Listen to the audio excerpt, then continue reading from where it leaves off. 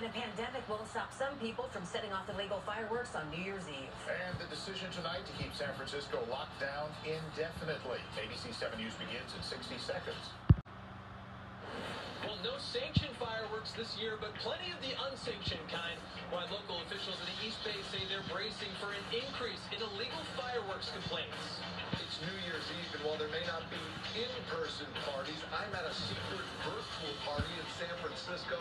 One of a few things actually happening. My story next. A few hours of dry weather just starting the new year, and then rain, rain, rain. I'll have the forecast. ABC 7 News at 11 starts now.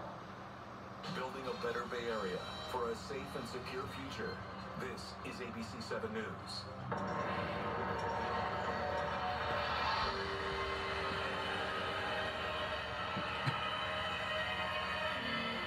Tonight, a New Year's Eve like no other in New York City. Last year, more than 1 million people packed Times Square. Tonight, the celebration was only open to a small number of frontline workers because of the pandemic.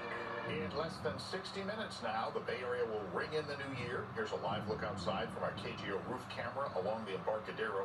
Usually, of course, we'd see crowds packed along the waterfront, but this year's fireworks show has been canceled.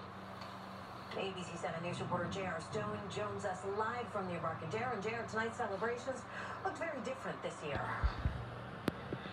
Well, they certainly do, Amma. Usually we'd be hearing the fireworks and seeing the fireworks. Not the case tonight. Pretty quiet out there. Empty streets as well. But it is not all doom and gloom. 2020 for just a little while longer, and you're about to see there is some excitement out there in the city. Darkness over